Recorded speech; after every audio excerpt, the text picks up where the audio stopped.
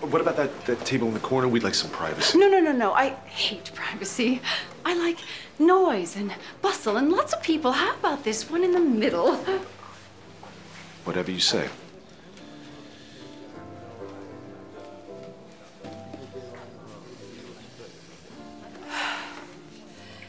Oh, aren't you warm in that jacket? Actually, a little.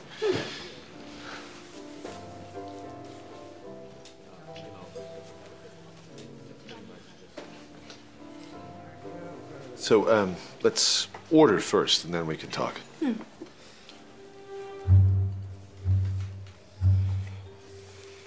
Don't these appetizers sound delicious? Yum, escargot, and I love onion soup, but it'll be hard to pass up on the beef tartare. Rustic country pate. Look.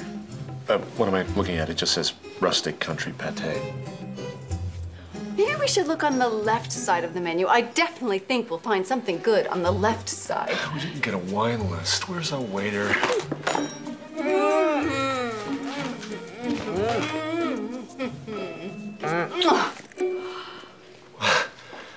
Wow. Wow. I'll be right back. Where are you going? To freshen up. Again?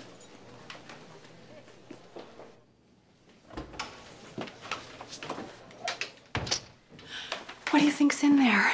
What if it's a bone? You open it.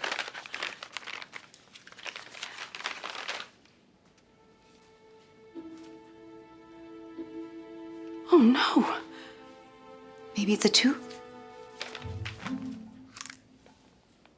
Oh, the picture of my hand. He was trying to figure out my ring size. Well, this doesn't necessarily mean he didn't send the letter. I think it does. Okay, well, this is a relief, right? I mean, at least he's not blackmailing you. No, it means he wants to marry me. So what are you gonna do? I like Chuck, but he's not the man I want to spend the rest of my life with.